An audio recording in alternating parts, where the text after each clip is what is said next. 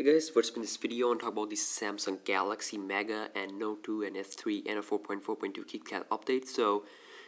For the Sprint users, Sprint today reveals that some of its Samsung Android devices will be officially updated to the 4.4.2 KitKat. Hopefully in the near future. So as you may know that the carrier Samsung Galaxy S4 and the Galaxy Note 3 Sprint carrier are already received KitKat updates, and the next Samsung made Sprint devices that will be updated are Galaxy Mega, Galaxy Note 2, Galaxy S4 Mini, Galaxy S3 and the Galaxy Tab 3 7.0 tablet. All of these were released by Sprint a while ago running Android Jelly Bean.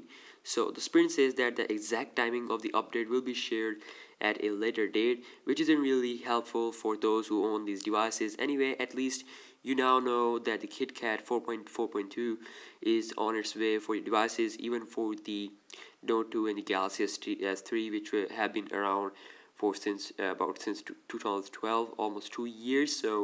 And also I will let you know when the next updates will be rolling out actually, but of course this is a very good news video for those guys having Sprint Galaxy Mega, Note 2, S3 and the Tab 3 7.0. So yes, it's a good news, and KitKat is coming soon for the Sprint users.